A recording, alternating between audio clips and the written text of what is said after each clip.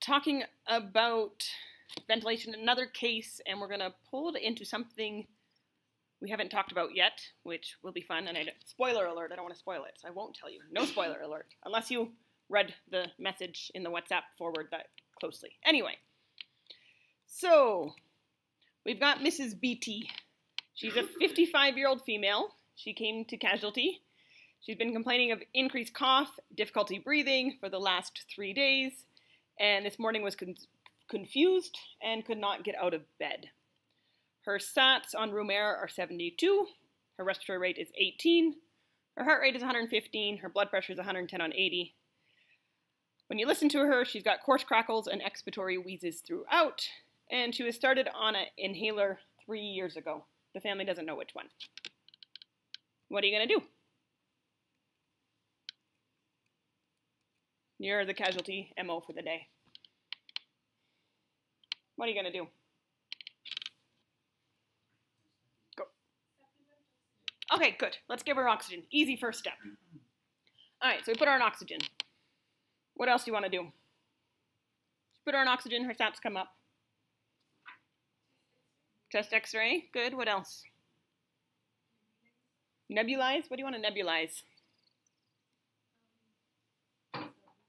Salbutamol, good. What else? Any other tests you want to do? ABG? Yeah.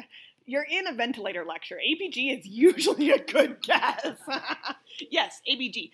Also, anytime you have someone with respiratory distress and decreased level of consciousness, that should make you think, am I in respiratory acidosis? All right, so respiratory distress and new confusion should point you to a blood gas. So you do a blood gas. Oh, wow, you cannot see that at all, can you? Let me change that. pH is 718. Your PCO2 is 96. Your bicarb is 35, and your PO2 is 120. How would you interpret that gas? Let me put it up for you guys in a way you can see it. That's better.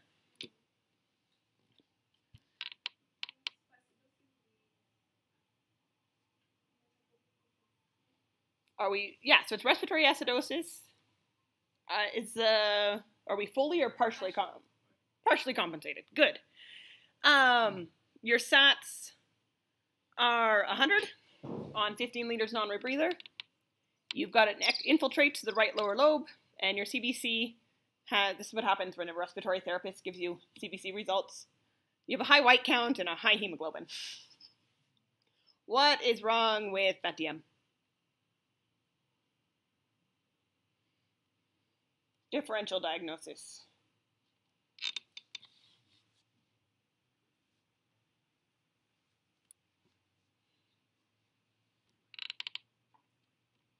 And COVID. All right.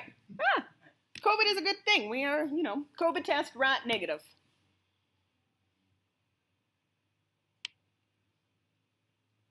Any other guesses?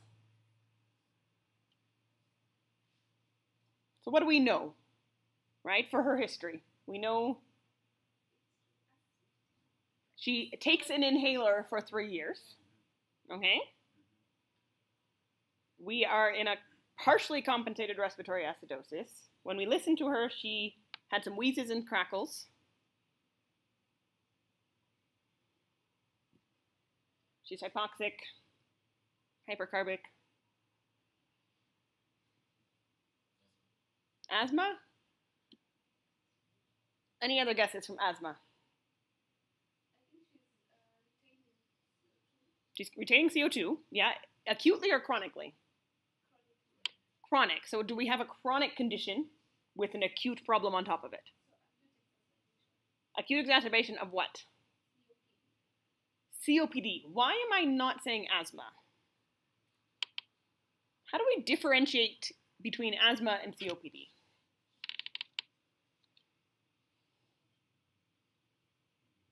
The lazy way, okay? I like to teach you guys the lazy way sometimes. When does asthma usually start? Children, right? And the causes of it are genetic, allergens, right? But it's early onset, right?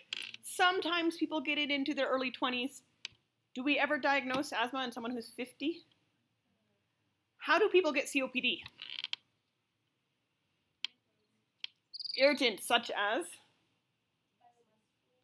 biomass fuel. So any women in this, not any, many women in this country who have cooked over a cold Jiko, right? Smokers, we don't have a lot of those, which is good. But if they're a female with shortness of breath and they have lived where they've cooked with a Jiko, they are at risk for COPD, right? If she's been on an inhaler for 3 years, this is probably COPD, right? Okay, so what should we do with this lady? So we put her on oxygen, and we have this blood gas. Did we fix her? We're nebulizing her, but nothing really seems to. Does COPD respond quickly to nebulization? Not usually, right? So what are we going to do?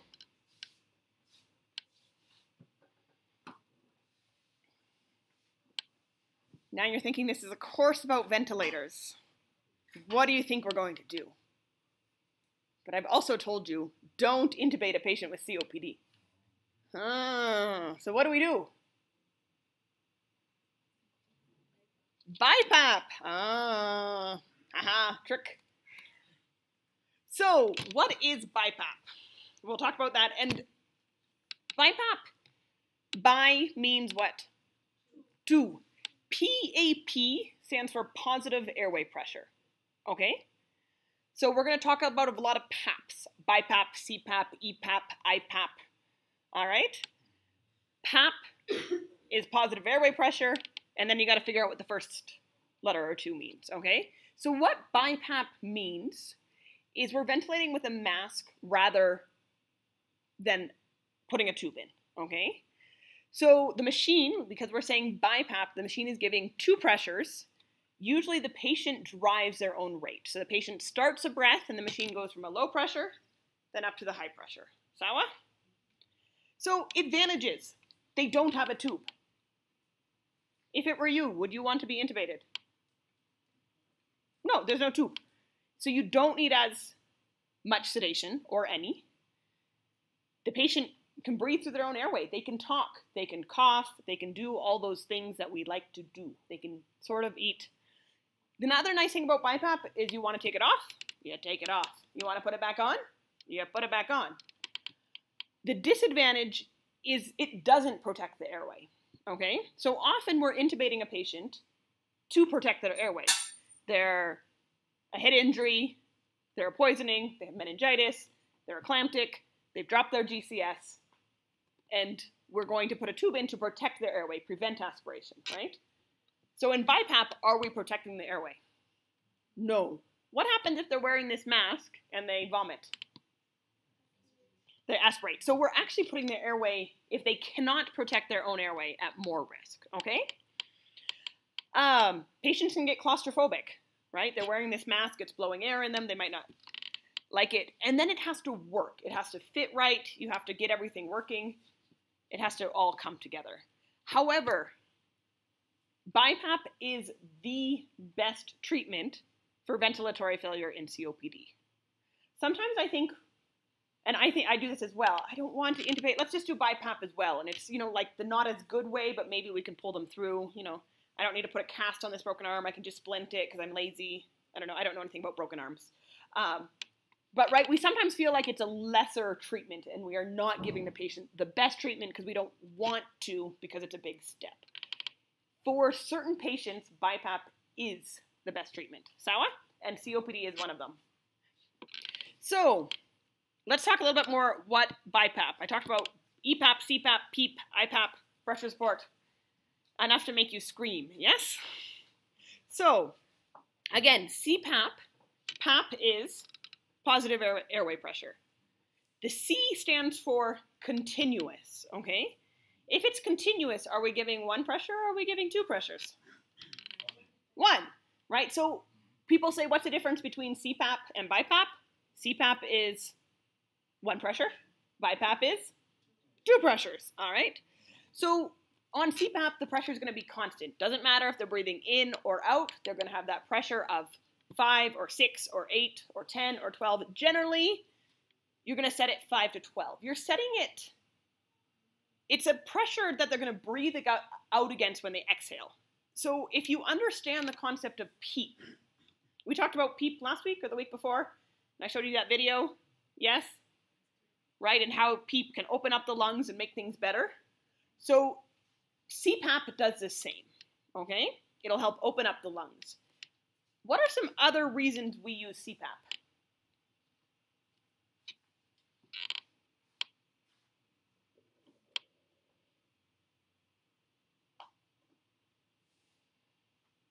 Any guesses?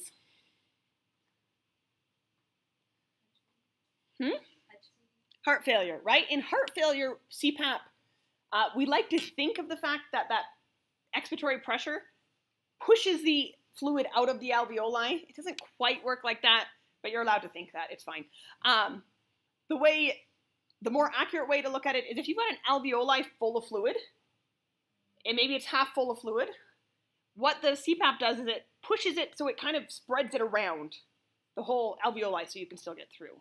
The other thing of what does positive pressure do to venous return? Decreases. So it's going to prevent your fluid overload from getting worse, okay? Because you're just going to keep the blood out in the peripheral. So what else do we use CPAP for? This one we don't see so often in Kenya. It's real common in North America. It's equally common, I think, in Kenya. We just diagnose it more often in North America. Sleep apnea, right? Obstructive sleep apnea. And what that does is when people sleep, their soft tissues fall back and close their airways, okay? And so at night when they hit deeper sleeps, they're trying to breathe in and they're snoring and they can't get any air to enter in. What CPAP does is provides positive pressure that splints that airway open, allowing air to move back and forth, okay? So patients are on home CPAPs with a mask, and look around at some of your consultants in the morning and see if you see lines on their face, and you can see who has CPAP. We have a few. Not naming names. But you will see the lines from the strapping, or from the headgear. Okay, so that is CPAP. One pressure. Helps for hypoxia, helps for sleep apnea. Those are the big ones. Sawa? Then we talk about BiPAP. So BiPAP is two pressures. The base or the lower pressure we call EPAP, expiratory positive airway pressure. I think of it as PEEP with the letters kind of unscrambled, right? PEEP stands for positive and expiratory pressure. So if you're thinking of setting them, think of them as the same. PEEP, EPAP, same thing, okay? Then we have a pressure above your EPAP called your IPAP, inspiratory positive airway pressure, okay? So if you have a low pressure, and then we increase the pressure to a higher pressure to take a breath in, the difference between the two of them is the same as pressure support on a ventilator, okay? So your IPAP, as soon as the patient breathes in, the machine gives an extra push to help that patient breathe, so they can get larger volumes. Sawa? Does that make sense? So you've got EPAP, which is the same as PEEP. You've got IPAP, which is your inspiratory pressure, or the difference between your EPAP and your IPAP is your pressure support. Unaelewa? Sawa. Okay. So then we're going to talk for a moment about type 1 versus type 2 respiratory failure. Sometimes we call them respiratory failure and ventilatory failure, but I think you guys like to use type 1 and type 2, yes? So type 1, they have trouble oxygenating, yes? So these patients generally need PEEP or EPAP or CPAP. They need that pressure on exhalation to keep fluid away, to open up their lungs, to recruit, to prevent obstruction, okay? Type 2, they're having trouble getting CO2 out. They need more ventilation. So we can do that by either a larger tidal volume, which is more IPAP, right? A higher pressure support, or make them breathe more. We can, on some BiPAP machines, set a rate, and sometimes we do, but it's generally more comfortable if the patient does their own rate, because it's uncomfortable if you have a mask on your face and all of a sudden it's pushing air into you when you're not ready for it. So BiPAP helps with type 1 or type 2 respiratory failure, but you need to know what you're treating so you know what to set. Sawa? So let's talk about it. If you have type 1 respiratory failure, you can do CPAP or BiPAP. The biggest thing they need is PEEP, right?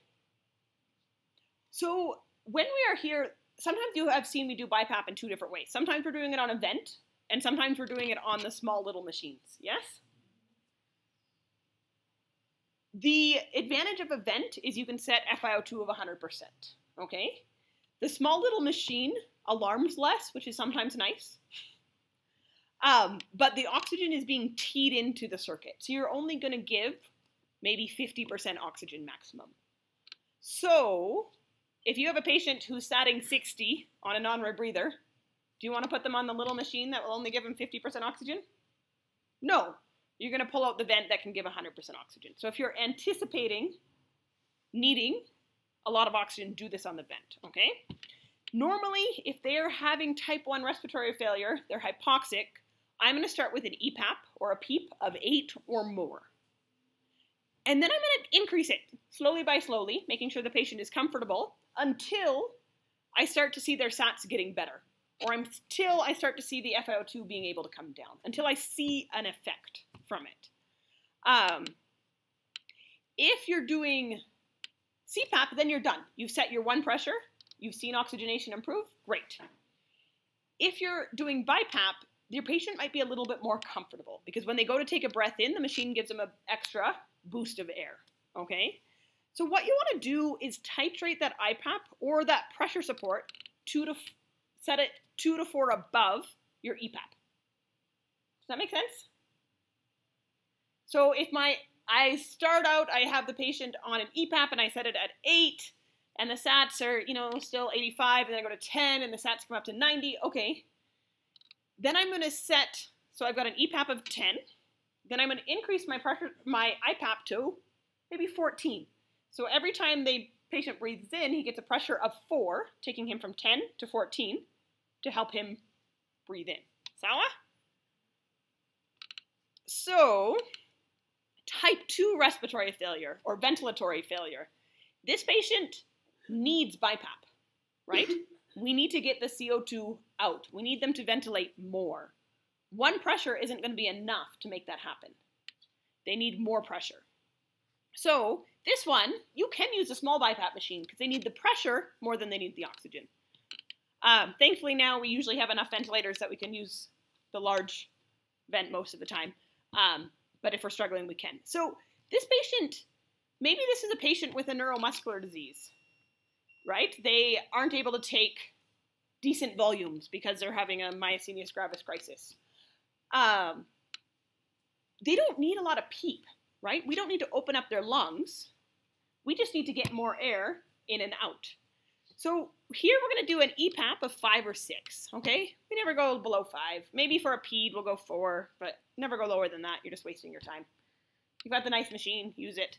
But then they're going to need a larger delta, more pressure support to get more volume. So you're going to do an IPAP of 6 to 10 to reach an adequate volume, okay?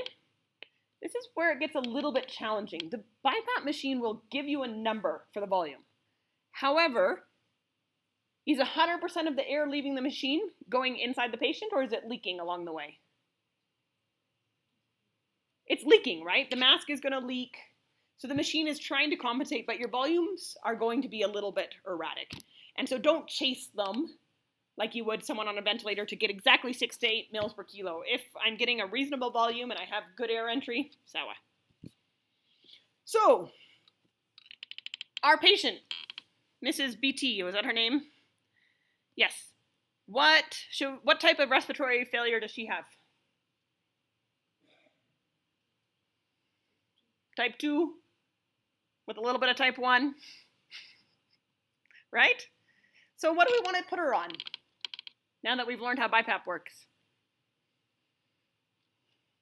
What does she need for her settings? Does she need CPAP or BiPAP? BiPAP, okay. Should we do it on the vent or the little machine?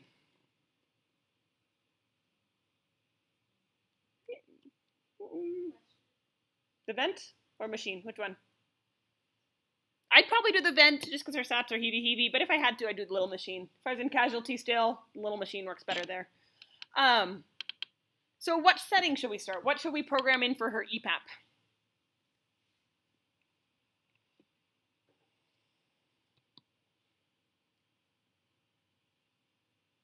Pick a number. Who's got a guess? Let's say 8. Sawa? EPAP of 8.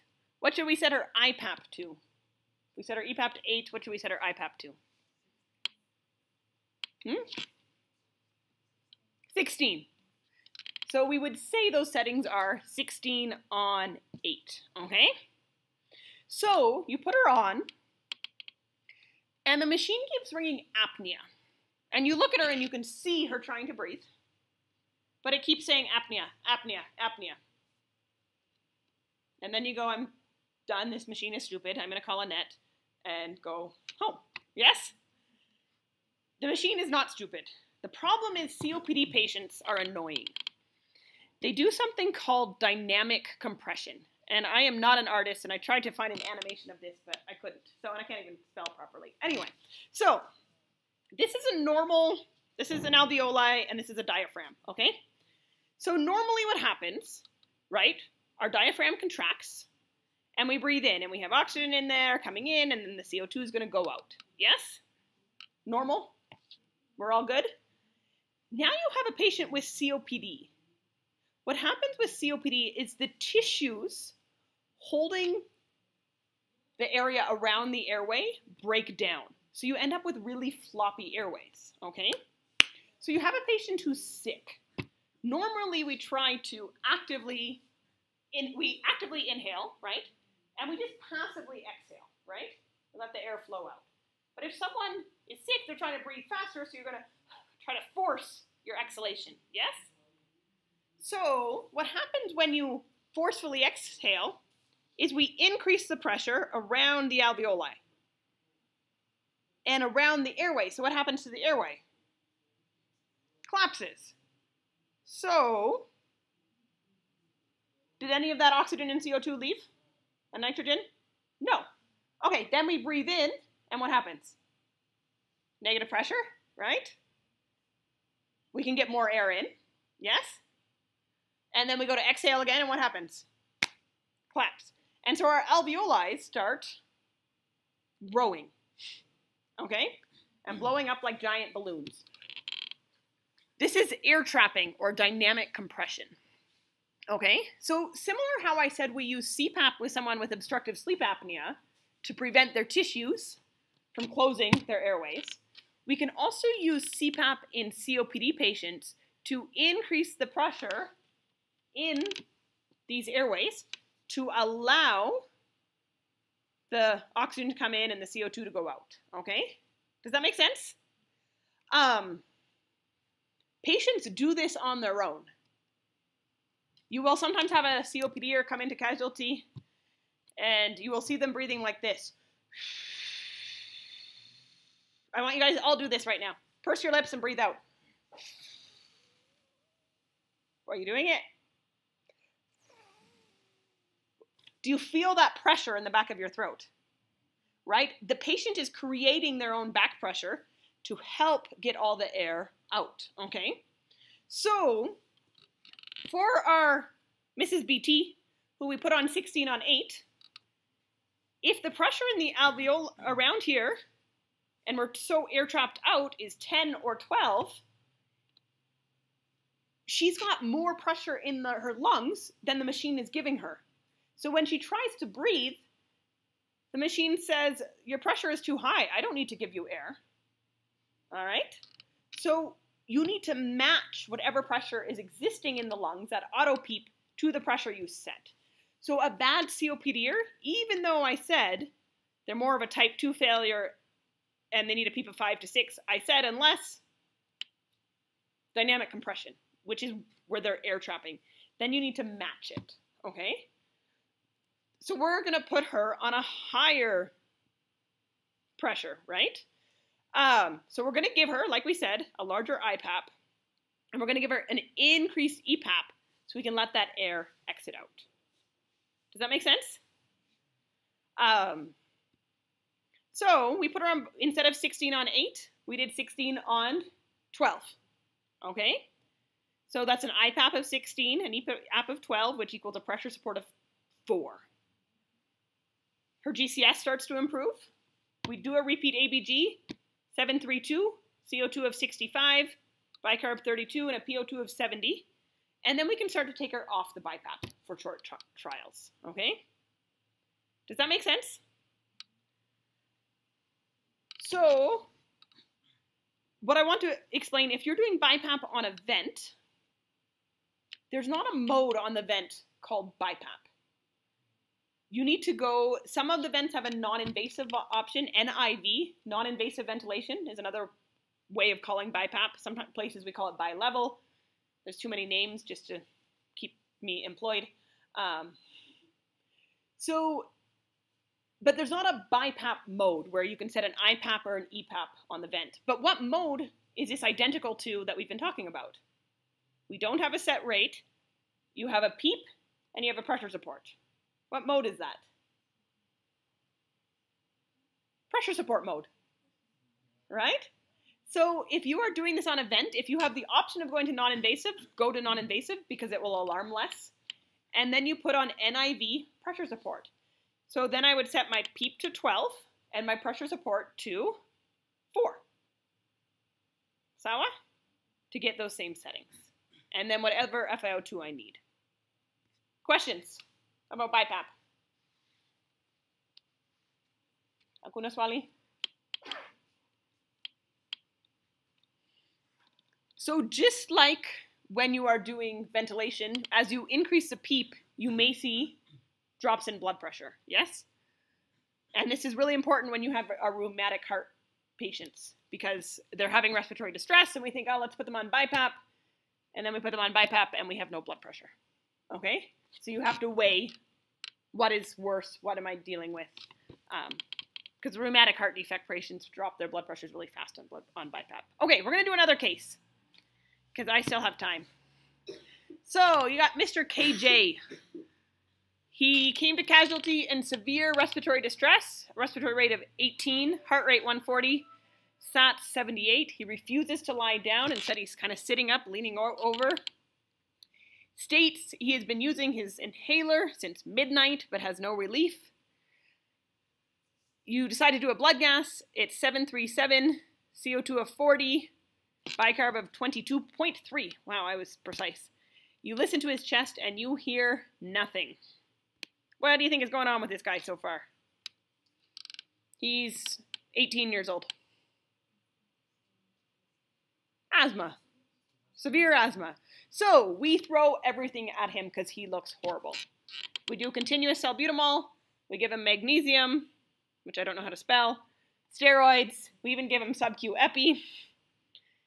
And he's becoming increasingly restless and agitated. What do you do?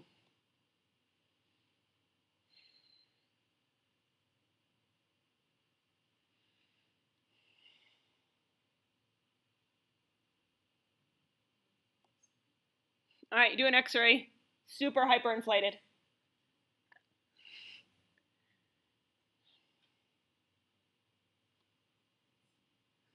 What are we gonna do? He's getting, his sats are starting to drop, getting confused. He keeps pulling his mask and his oxygen off.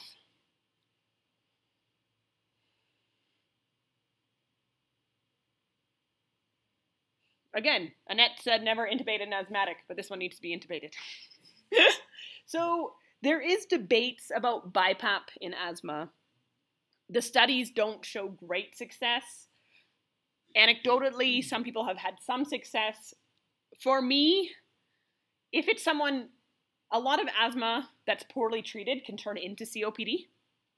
And how many asthmatics around here are well treated? None. So if this is a 45-year-old or a 40-year-old, I might try Bipap, saying I've got a component of COPD in here as well. If he's 18 at this point, I probably will intubate him. What?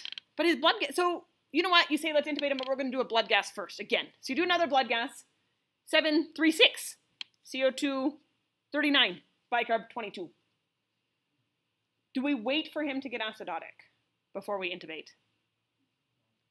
They actually say if you have an asthmatic who's in distress with a normal blood gas, that is the time to intubate. Because asthmatics are often young and healthy, so they have a strong ability to breathe. So when they're in distress, they're going to make themselves alkalotic. They're going to breathe their CO2 down. They're going to hyperventilate. As they get sicker, their blood gas is going to return to normal. So a normal blood gas in a bad asthmatic is a bad sign. When your blood gas, because you've probably gone, and you're getting acutely worse, okay? So we decide to intubate him. We sedated him, paralyzed, got a tube in, secured it at 22 centimeters. You bag a few times, and it's going easy, and all of a sudden it becomes more and more difficult to bag. And your heart rate and sats are now dropping. Why? Anybody know? This happens often if you intubate an asthmatic. Air trapping, right? So we get nervous, we've gone to intubate them, and asthmatics, you can squeeze that air in, but they need a long time to exhale, okay? I was at a code today on medicine, and we had some very excited nurses, and they were begging these patients at like 40. I think they did breathe, baby, breathe, breathe, baby, breathe. I don't know. This patient was 50, did not need breathe, baby, breathe, needed slower. Asthmatics need really slow, okay? Because if you force a breath in and you don't let them exhale and you force a breath in, you're getting them fuller and fuller and fuller. So then you can't squeeze more air in. Their sats might come down. Why is his heart rate dropping? And his blood pressure? It's almost like you've given him a tension pneumothorax. You haven't popped anything yet, but there's so much intrathoracic pressure that you're reducing venous return. So what do? His heart rate's dropping, sats dropping. Disconnect the ambu bag, which people may think you're crazy because the sats are going down, so you have to bag faster, yes? No. Disconnect the ambu bag. As long as they are still paralyzed, you can grab them around their chest and help them exhale and just squeeze. And put your ear next to the tube and you can hear.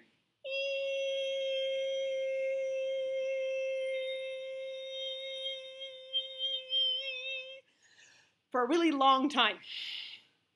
Then give them one breath, it'll be easy, and then do it again.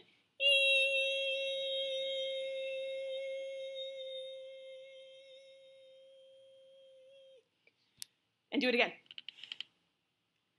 Then you put him back on the bagger, and what rate should you bag him at? Should we go back to bagging at 20? 30?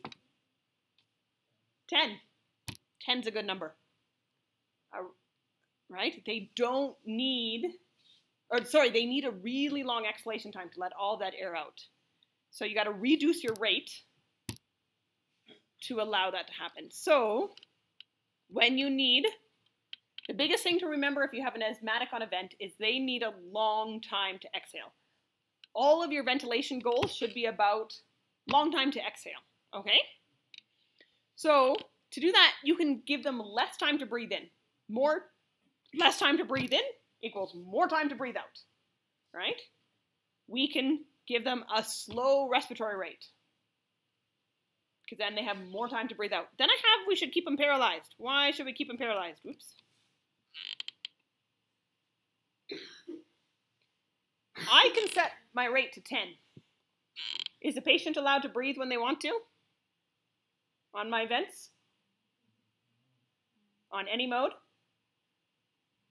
Yes, on any mode, if the patient wants to breathe, they can breathe. So if they feel like they can't breathe, are they going to be happy breathing at a rate of 10? So I need to keep them sedated and possibly paralyzed to keep them at a rate of 10. So we take this patient over and we put them on the vent. We put them on AC volume control. We got them on an FiO2 of 75, which giving them a SAT of 93, so I'm happy with that. Respiratory rate of 12. Tidal volume, we say 8 to 10 mils per kilo. Because we're breathing so few times, the times we give them a breath, let's make it a little bit bigger, okay? So we talk about something called the IE ratio. This is the comparison of how much time we spend breathing in to how much time we're breathing out. So a normal person takes 1 second to breathe in, okay? And a normal person breathes, let's say, 12 times a minute. Sawa? So if we're breathing 12 times a minute, how many seconds do we have for each breath cycle? We call it total cycle time. 60 divided by 12. So we normally have 5 seconds. So we have 1 second to breathe in and 4 to breathe out. So a normal IE ratio is 1 to 4, okay? If I'm running up the hill, because you guys paid me $9.99, what's going to happen? I'm going to increase my respiratory rate. Normally, we still breathe in for about 1 second, but I'm going to shorten my exhalation time. So I might go down to 1 to 2. Does that make sense? So IE ratios, some ventilators will have you set this. Anesthesia, most of their machines, if you look at them, say 1 to 2, 1 to 3, 1 to 4, that's how they set their machines. And so it's a good way to think of, am I giving enough time to exhale? So we've got this patient. Her ABG, is 725. The CO2 is 55 and the bicarb at 23. How do you interpret that blood gas?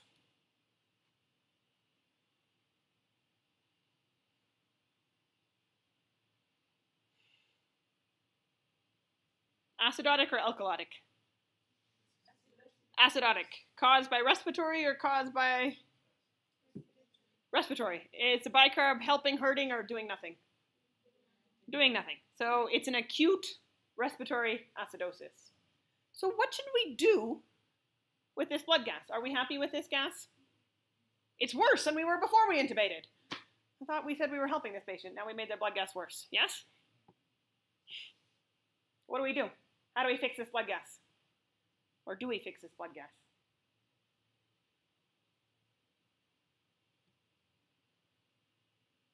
What do you normally do if you have someone who's acidotic? What do we normally do? We were talking about this a little bit before. We need to ventilate them more, get more CO2 out. So they need to either breathe faster or breathe deeper. All right. So if I'm already at 8 to 10 mils per kilo, do I want to increase my tidal volume? Nope. All right, so do I increase my rate from 12? Why are you saying no? What happens when we increase our rate? What happens to our exhalation time? Shortens. And then we're going to have more air trapping. And then what's going to happen to our CO2? It's going to go higher. Ah, shoot.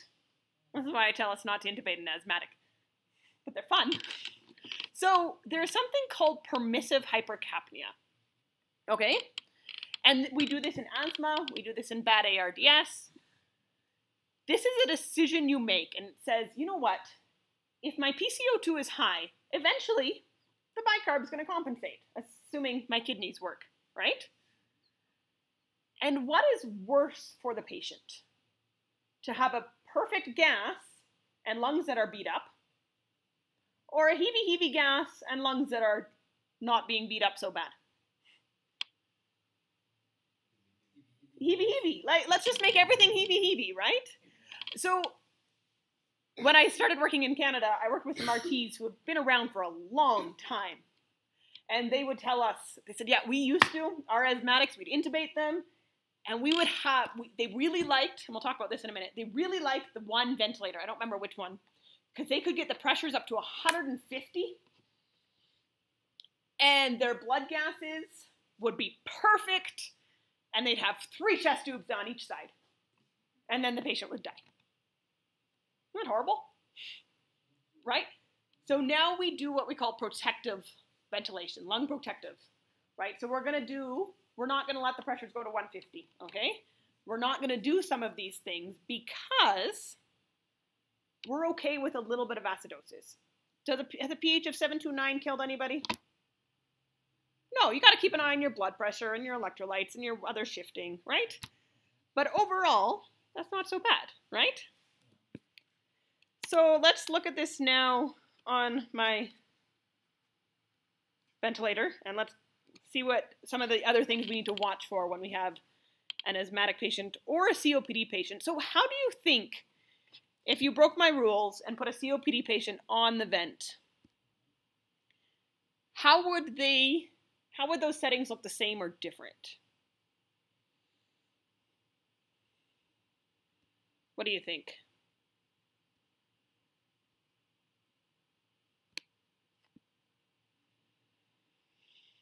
So COPD patients, we said we need a high PEEP, right? We need to match their auto PEEP. And that's because we're trying to balance the PEEP between the airways that are collapsing down. We're trying to pop them open, right? Asthmatics also create their own PEEP, but, right, with that air trapping. But it's just because there's too much air that they did not get out. So if we add more PEEP, is it going to make it easier for that air to get out? No, it's just more air. So asthmatics, you're going to do a low PEEP. You're going to do 4 or 5. Otherwise, it's quite similar in how you set it up. So let me give us an asthmatic patient here. Hopefully I do this right.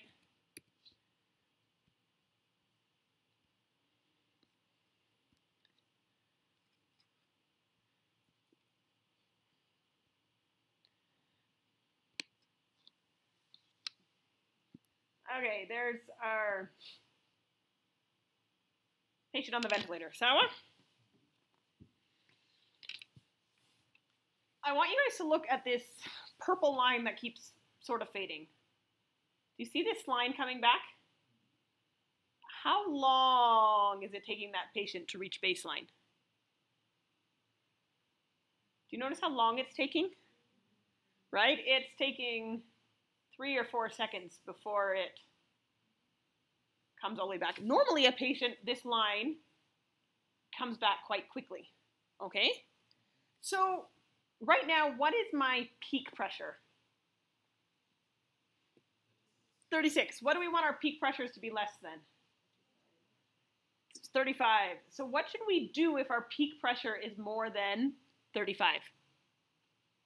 Who remembers from last week? What should we check? Or do we just say, oh, it's higher than 36? What do we check? We talked about peak pressures and plateau pressures, right? The peak pressure is how much pressure it takes to get in. Plateau is how much pressure it takes to stay in, okay? So to do a plateau, we need to, sorry, I thought I changed this one. Do a pause, okay? So we're just going to do a short pause. Hopefully this will work.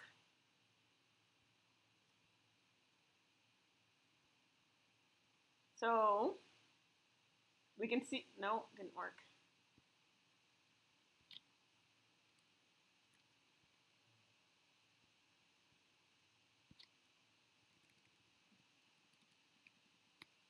It is not behaving on me well today. Sorry. Okay. Maybe we're not.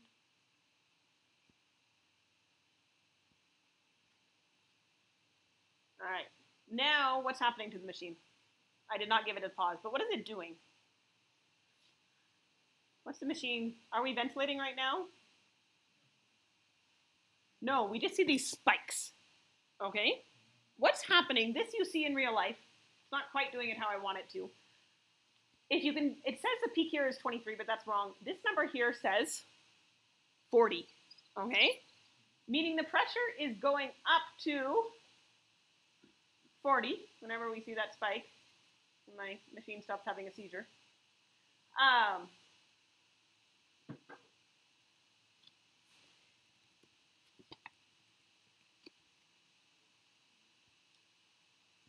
sorry, I don't know why it's misbehaving. So, okay, here, we see the spike. It's going past the 40. So what's happening is the pressure in the machine is reaching 50, which is your alarm, and it's ending the breath, okay? And so we're not really getting much of our air in because it's just doing this quick breath. But what you also will see if the patient has asthma, so you might have to increase their high pressure alarm to make it work for you.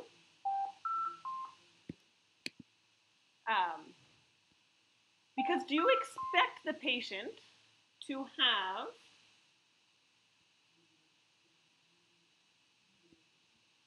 a high peak pressure or a high plateau pressure in asthma?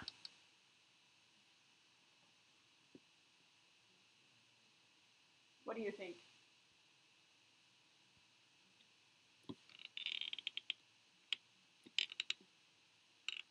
Do you think they have a high peak or a high plateau?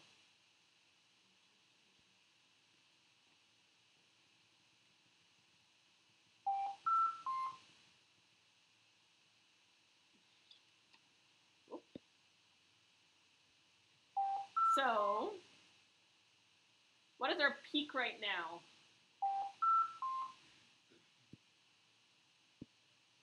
$30, and let me try one more time to check a plateau. Maybe it'll work for me this time.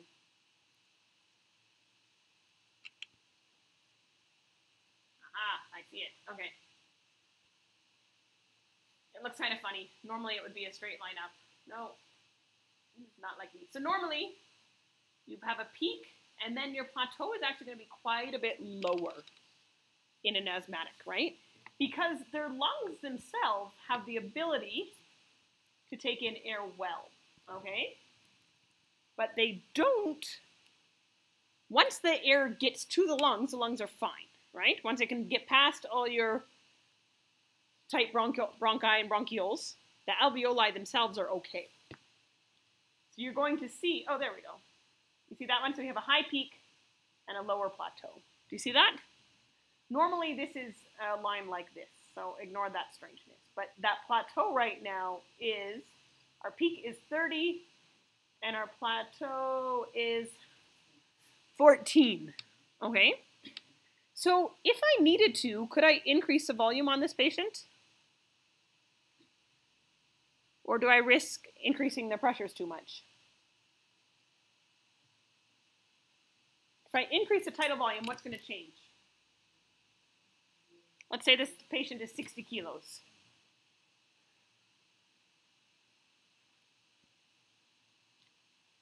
If I go up on my tidal volume to 600, what's going to change? My ventilator might just start misbehaving again because it doesn't like doing restrictive lung disease. But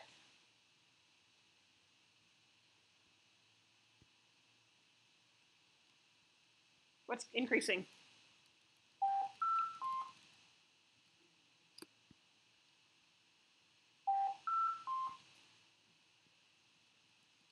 What did my peak come up to?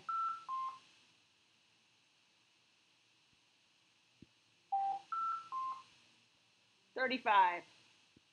What is our plateau? 16. So our peak went up by 5. Our plateau only went up by 2. Which one's more dangerous to the patient? Peak or plateau?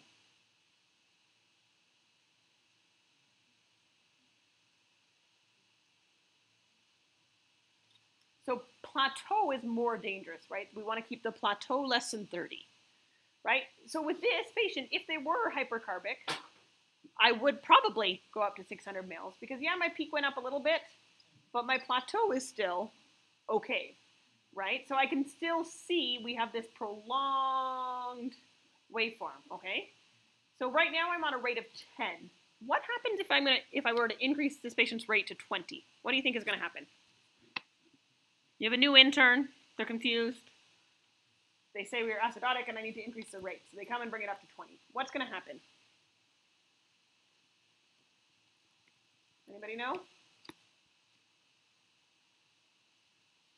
So now notice how we're starting a breath before, it's kind of hard to see because it keeps flickering. But you see how we're not quite reached baseline? All right, the minute volume's going up, that's great. But as the patient gets more and more air in, what's going to change?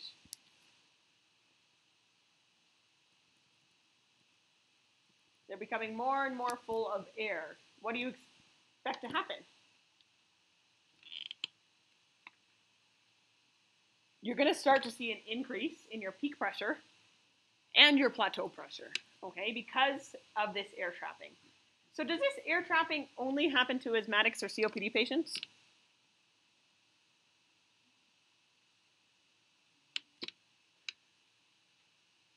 No, we can switch this patient to have ARDS lungs, all right? So now notice so here our plateau is 14 and now it is, right? So if we've, all of a sudden this patient, we unplugged this, hooked up, took the ventilator, you know, the asthmatic died and we took the ventilator and we didn't change anything and we put it on the patient with ARDS, okay? What is wrong with our settings? Now we have a peak pressure of 70 and a plateau of, oh boy, is this a good idea? What do we need to do to bring down that pressure? We've gone from an asthma patient to ARDS patient. We need to really reduce that volume, right? 60 kilos we need to be at. 360, right? As ARDS, we want to be 4 to 6 mils per kilo. All right, so there we go. Let's try 360. We're coming down, right? So, but now if our patient's acidotic, and we're at a rate of 20, but if our CO2 is high and you have a crazy intern and he says, oh, I want to double it, you go to 40.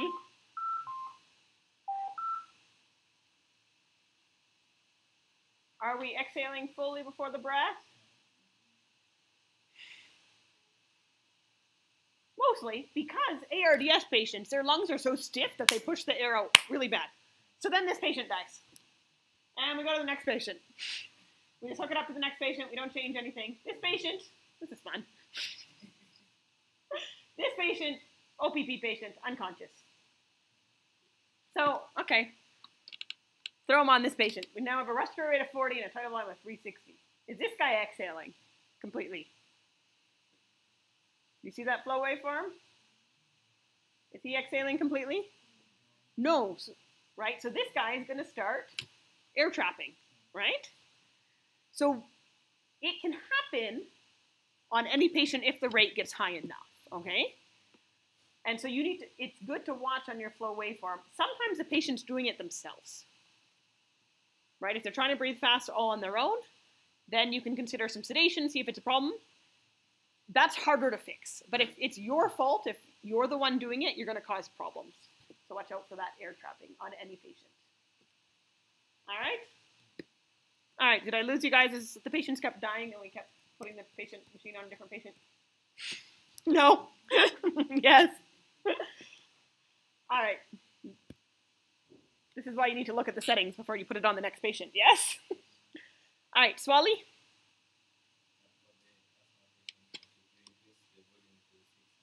Yes.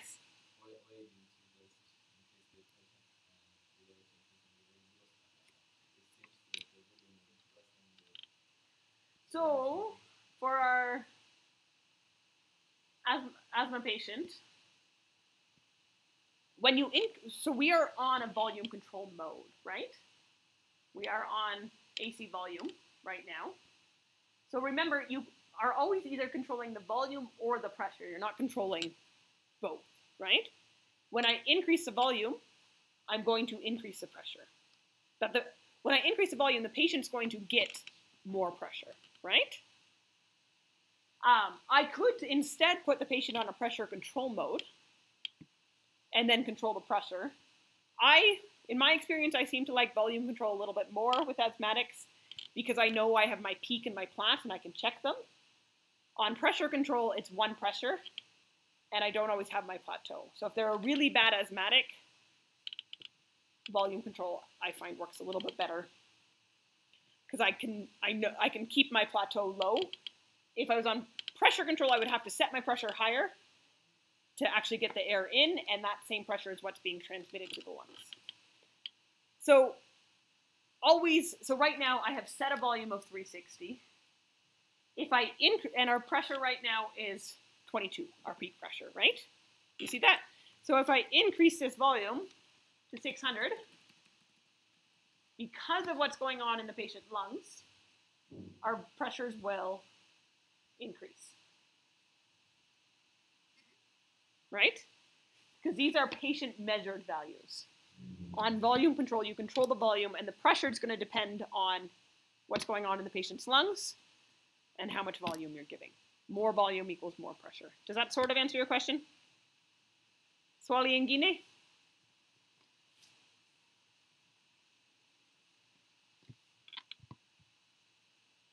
Clear as mud? Yes? All right, we will end there. Thank you guys for coming.